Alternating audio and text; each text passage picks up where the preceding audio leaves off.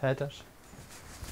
1-0. Do you understand that you have Alzheimer's? Yes. What does it mean? It's everything's going against you. Yeah. I sometimes go to bed and wonder what's going to happen the next day. I personally think there is a connection between football and Alzheimer's. Sorry, I'm getting emotional. You lose your husband to Alzheimer's once and then you lose them again when it's all over.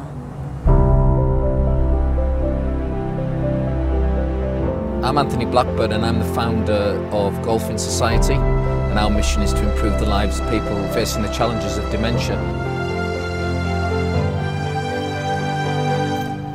See you in a bit.